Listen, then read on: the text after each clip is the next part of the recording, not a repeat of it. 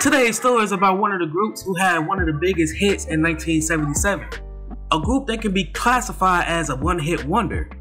The Floaters are the focus of today's story. And no matter what they release, they try their hardest to repeat the success that they had in the past.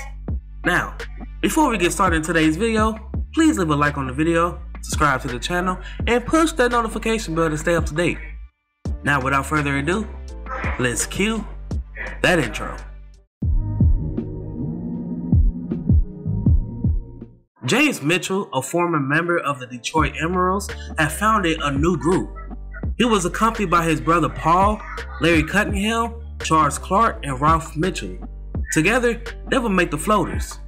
Mitchell, he was a previous member of an already popular group, so landing a record deal for his new group was no trouble.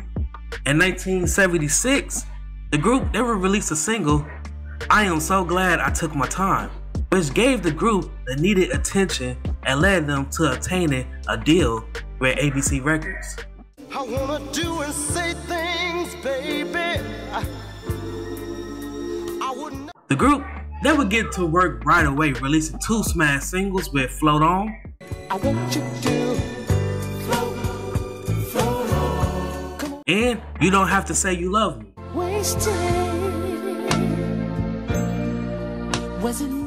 Now, the group's debut album, titled Floaters, was released in 1977 and had peaked at number 10 on the Billboard 200 charts and number 1 on the Billboard R&B albums charts, also going number 17 on the UK charts and going certified platinum.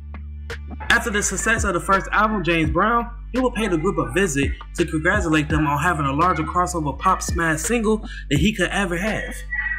The following year, the group never released their second album titled Magic, which peaked at 131 on the Billboard 200 charts and number 27 on the Billboard Top R&B Albums charts.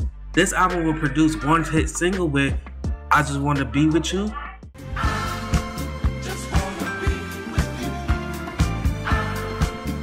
The group, they had been attempting to duplicate the success that they had achieved in 1977.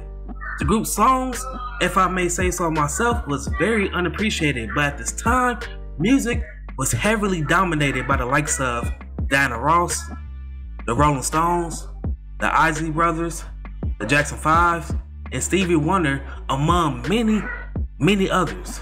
The group, they would go on to record 2 more albums with Float Into the Future, that was released in 1979, and Get Ready for the Floaters, that was released in 1981. The group, they would never achieve the same level of fame that they once had. However, their song Float On was sampled by Full Force in 2001. Come with me, baby. Two-bow-legged Lulu. Larry Cunningham, he would sadly pass away on January 10th, 2019 at the age of 67. And Paul Mitchell would sadly pass away on December 20th, 2021 at the age of 72. Now, as of this recording, the group is still performing around the world.